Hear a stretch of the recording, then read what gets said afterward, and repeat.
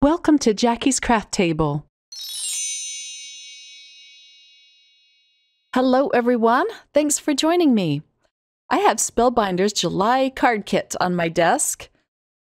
This month's kit is called Vintage Mementos, and I'm going to be crafting up 10 cards with this kit. But let's show you what's inside first. Here is the contents page. This also gives you some inspiration, some ideas on how to use this kit. The stamp set is all about these cute little birds and nests and eggs and feathers. In every kit, you always get some foam squares and adhesive tape.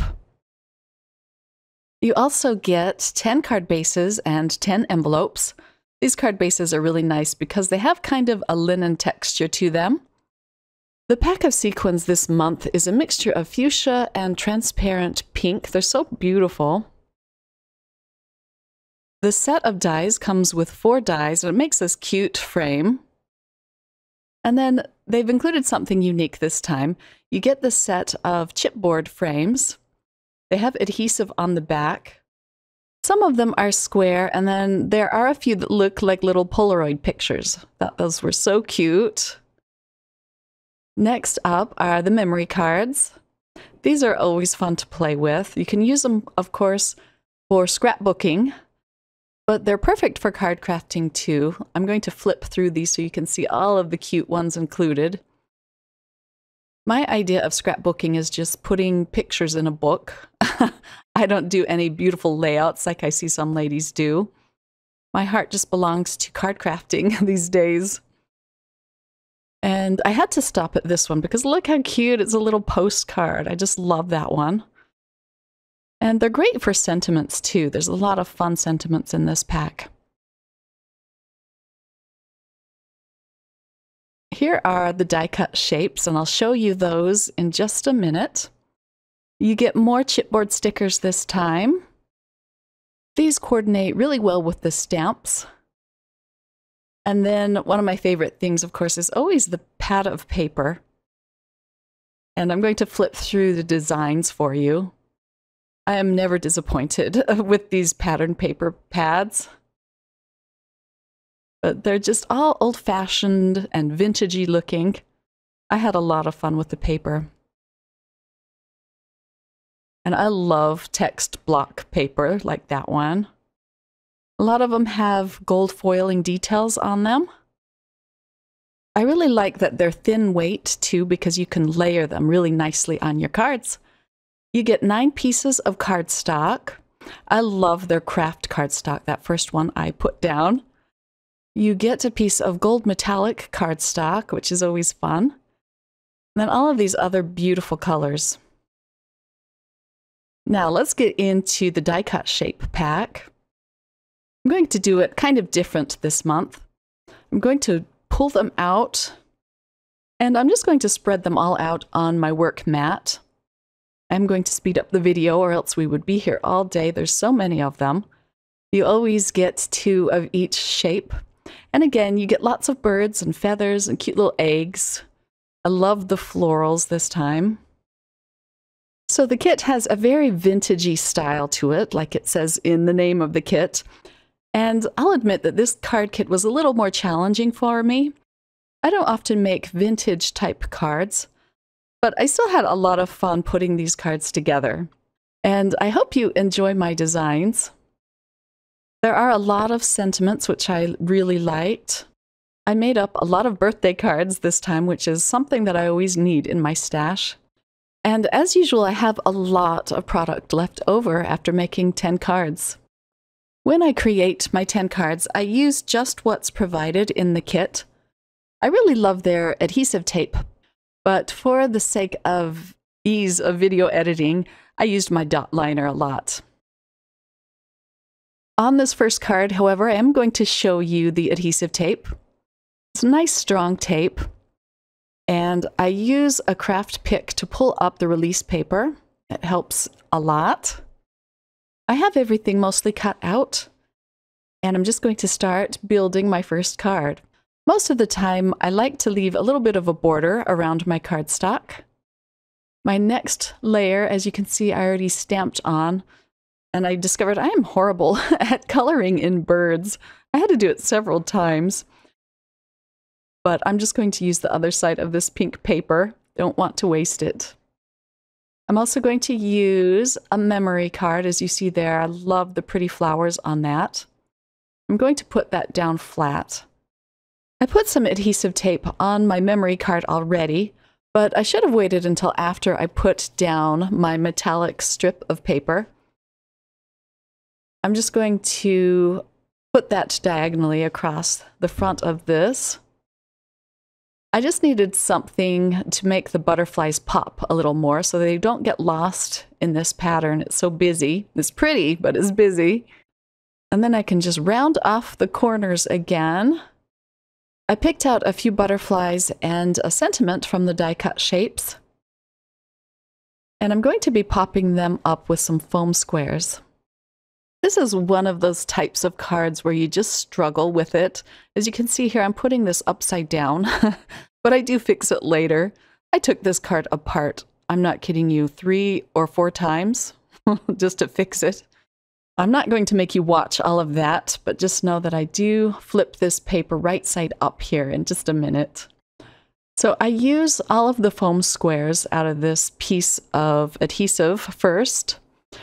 And then I even use the negative piece of this tape. I just cut it up and put it behind my sentiments or whatever I need. Lasts a long time, it's surprising.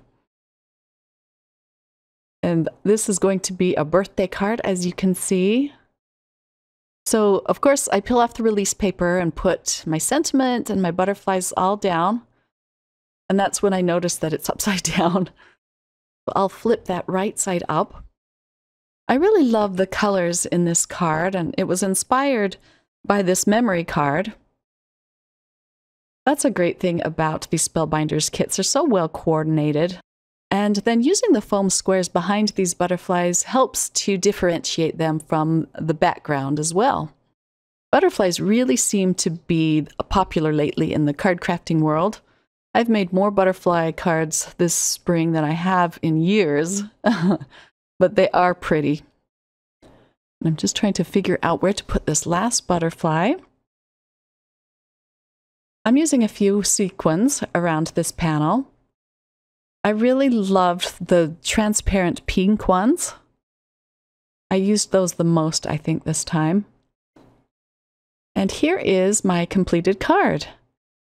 I always decorate the insides. I usually use die-cut shapes and leftover bits of pattern paper or the gold metallic paper. And the kit comes with so many die-cut shapes that you might as well use them up. On card number 2, I'm going to use another memory card.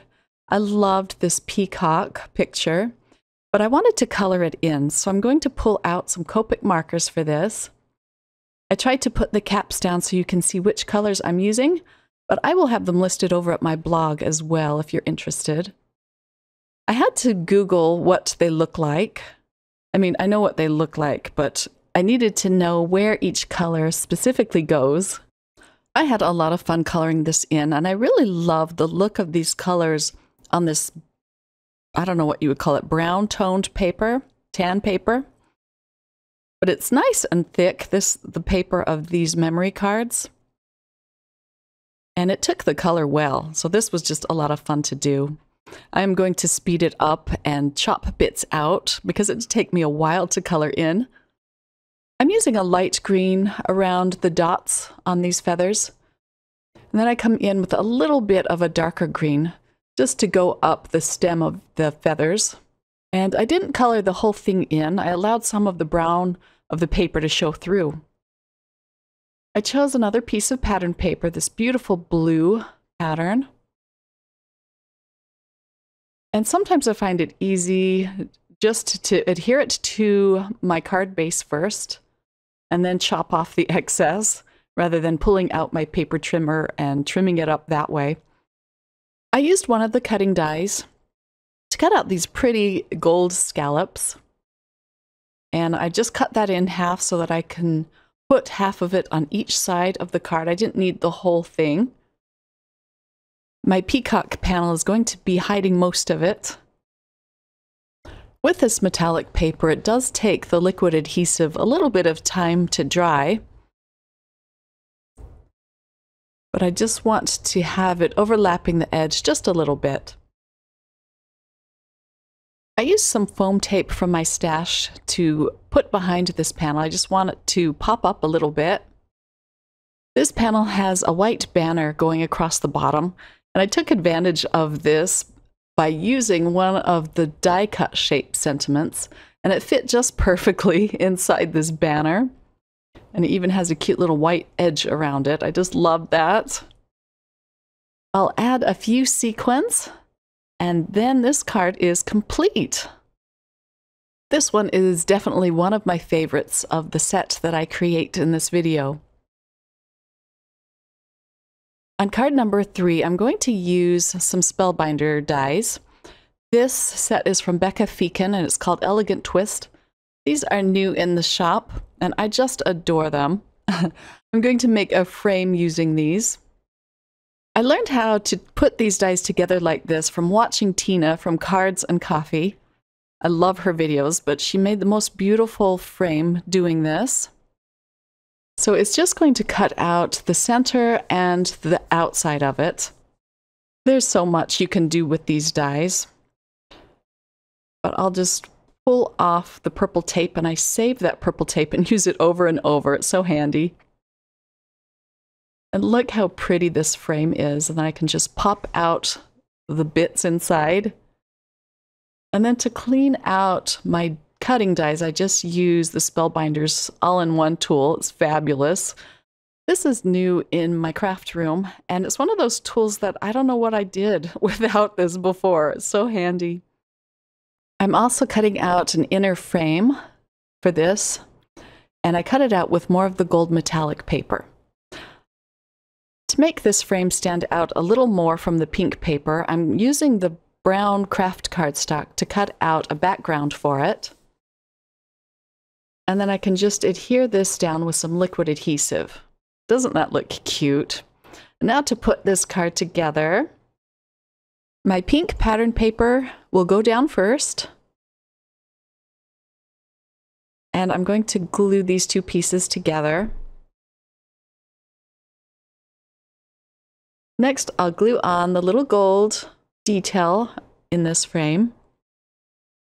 These Elegant Twist dies also come in squares, rectangles, and ovals. I just love them. I'm going to put a little strip of metallic paper at the bottom, just a fun little detail, add more interest to the card. And now to adhere my frame. My sentiments for this card comes from the die cut shapes. It's just going to say, "For you with love." And I glue these down flat on the card, but later on I decide to pop them up with some foam adhesive. It just looked a lot better popped up. The butterflies and the bee I'm going to glue down flat. You could put butterflies all the way around your frame, and I think that would just look darling. But I just wanted to keep it a little more simple. Now for my bee. I have such trouble picking it up off my mat. I have to slide it to the edge of my mat to pick it up. And here is a close-up look. I don't show myself putting sequins on most of these cards, but I do use them, I think, on every single card from this kit.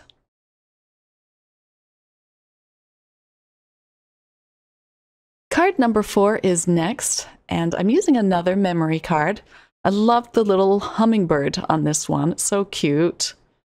And I'm going to use a sentiment from the stamp set. This one says, "So many of my smiles begin with you." And I'm going to heat emboss it with some gold embossing powder. I used my anti-static powder bag first. Now I'm just inking it up with some embossing ink. I'm going to pull out a piece of type paper and pour over the gold embossing powder. And I didn't ink it up very well. As you can see here, it didn't stamp out very clearly, but I do that process one more time off camera. I used the cutting dies to cut out more of the gold cardstock, and I'm going to adhere that onto the side of this memory card. Just matched really well with the scallops on the card. And I'm just carefully trimming it off so it to round it off so it looks like it matches the top. I'm adhering a piece of pattern paper on the bottom of my card base, as well as a piece of this craft cardstock. And the craft cardstock you can kind of see looks very well used. I don't know how many times I peeled this off trying to get it just right. You know, you have an idea for something and it just doesn't turn out. So I kept peeling this card apart, this poor card. I'm going to hide the seam with a metallic strip of paper. Most of my damaged craft cardstock, you can see how rough it looks there, but most of it will be covered up with my memory card and in one particular place a sequin. I popped up this panel with some more foam tape. And that place right there, it needed to be fixed. So I just fixed it with the sequin. Just works out perfectly. I'll add a few more around this cute little bird. I love his coloring too. He's just cute. And then I decide to round two of the corners with a 1/2 inch corner chop. And that's all there is to this card. I really love working with Spellbinder's brown craft cardstock. It's just different from any that I've seen. I wish they would put more of it in their kits. Card number 5 is going to be another distressed card. And I'm not good at distressing, but I really tried hard and I had fun trying new things. I'm using some oval dies from Spellbinders and I cut out a little scalloped oval with another of the memory cards. I'm going to stamp my sentiment right on it. It says, "A little bird told me." So cute. I'm going to even tape it into place so it doesn't shift while I stamp it out. I'm also using the little bird stamp. And I'm just stamping this up with some VersaFine Clair Nocturne ink. I'm going to add a little bit of distressing with some milled lavender Distress Oxide ink. I'm blending it onto the edges. I watched Desiree's Include a Thank You channel, and she brings in a lot of vintage photo. It really makes the images on her cards pop. I love watching her. She's so talented. And I wish I had used the vintage photo on this particular card. I'm just working my way up. I'm just not good at distressing. I'm putting more milled lavender on this piece of pattern paper. It adds a cute touch, I think, but just not enough pop. And now to put this card together, I'm going to adhere my pattern paper onto my white card base. I love this polka dot pattern paper. It's so cute. And then I'm going to put a few strips of cardstock on the side of this card.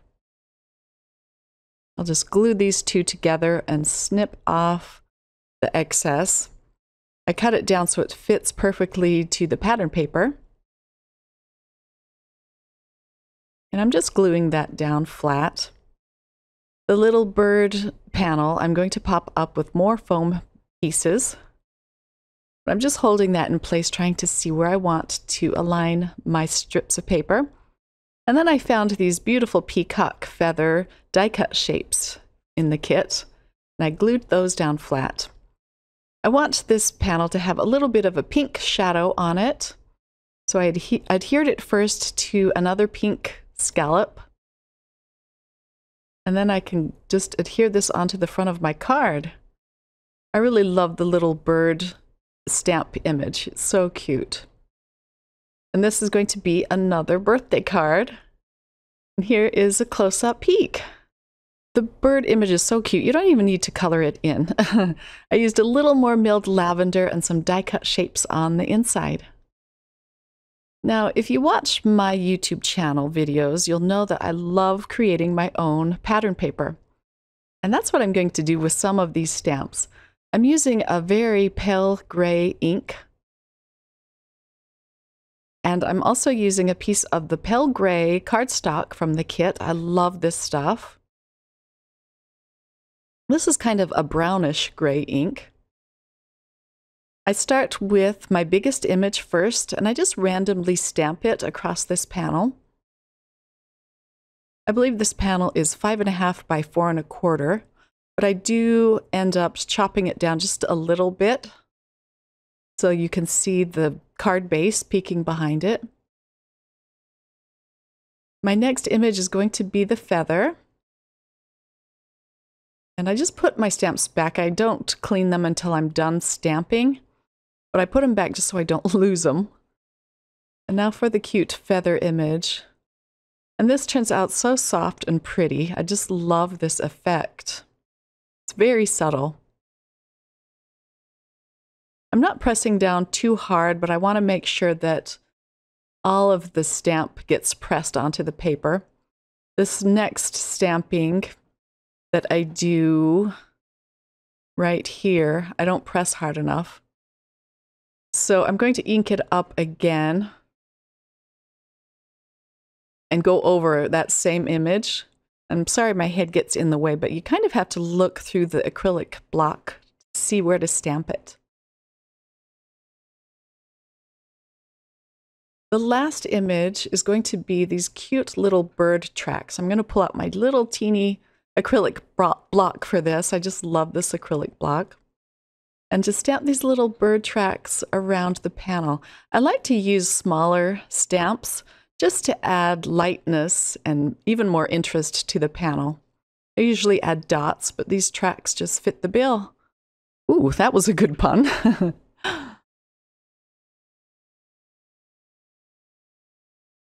Isn't that gorgeous? So much fun to do. I'm going to use the Thinking of You sentiment, and I'm going to stamp it on the gray paper.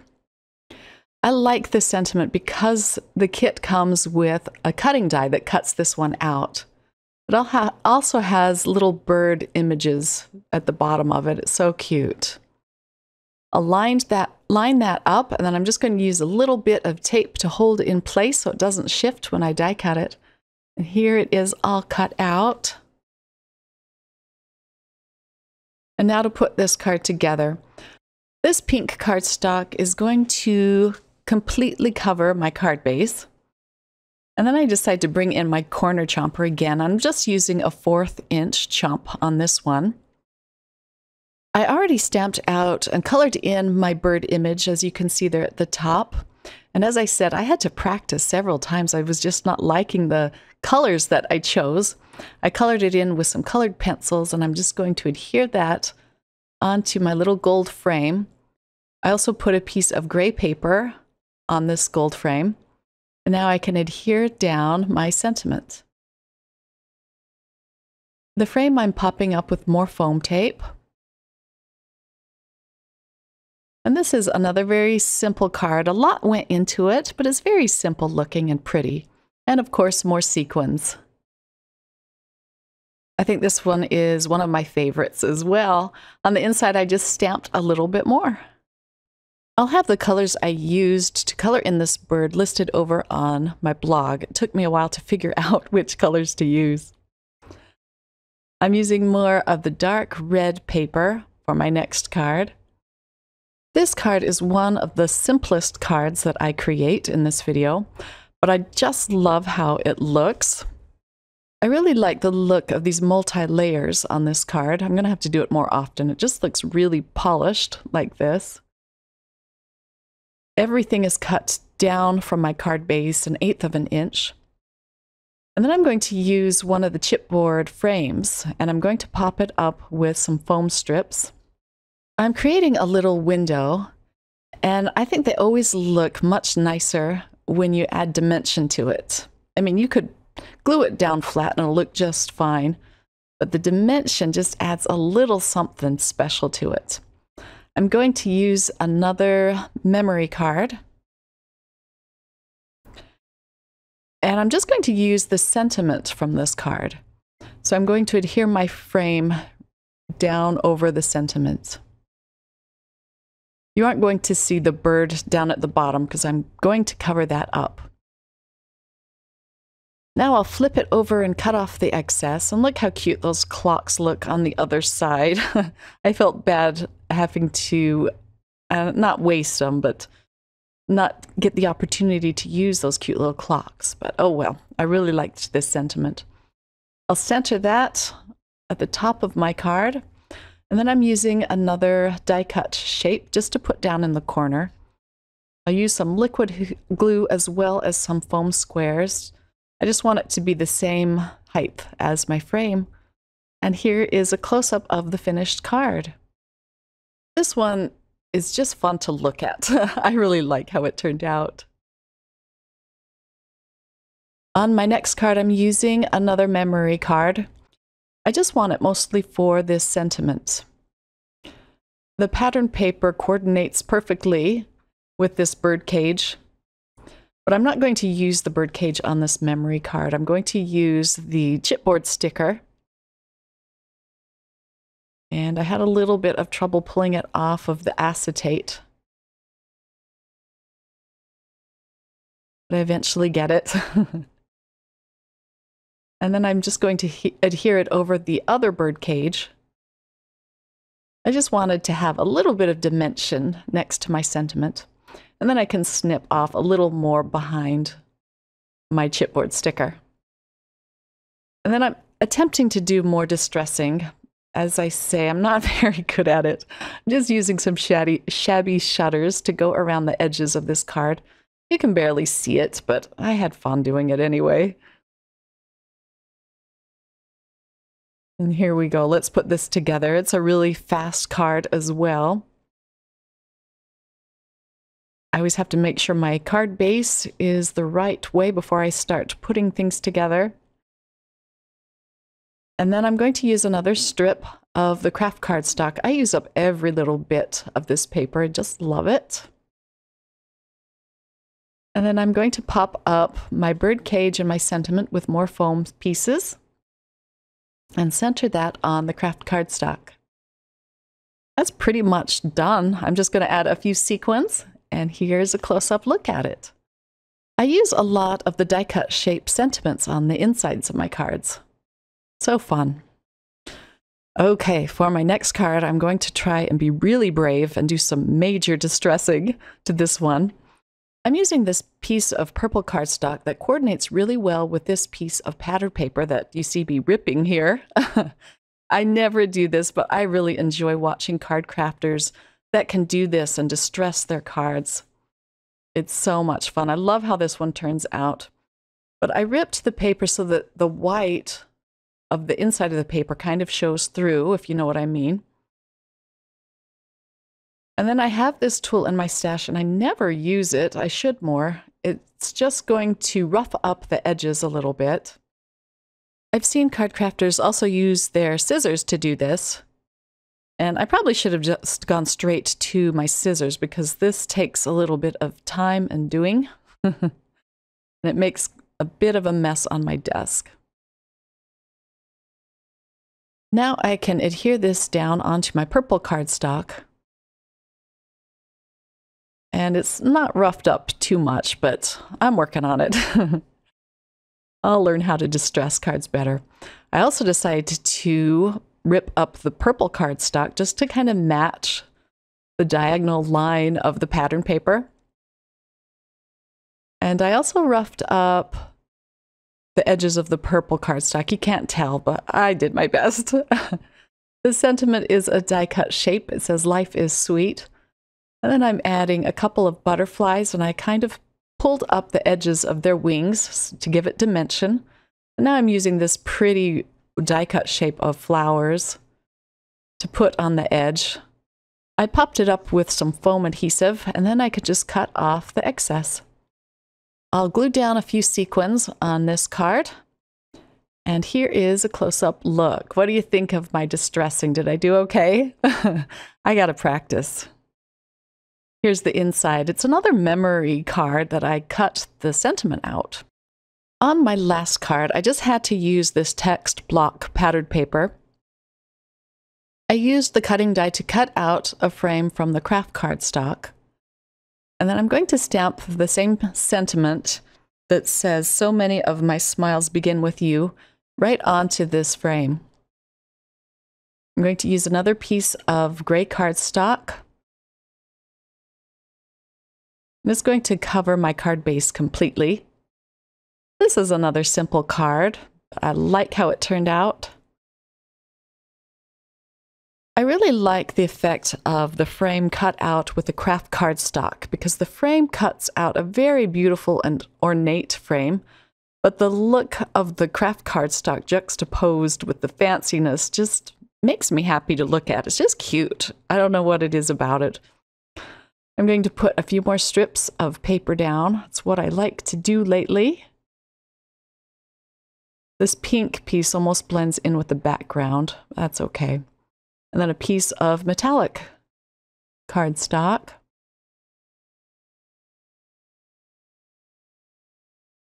My little frame, I used the last bits of my foam adhesive on. I kind of smudged my sentiment a little bit, but not enough to change it out. And then I chose a few more sentiments from the die cut shapes just to put on the side, and I'm going to pop them up with some foam strips. So these will say friend, thankful, and always and forever. They coordinate really well with some of the words in the pattern paper.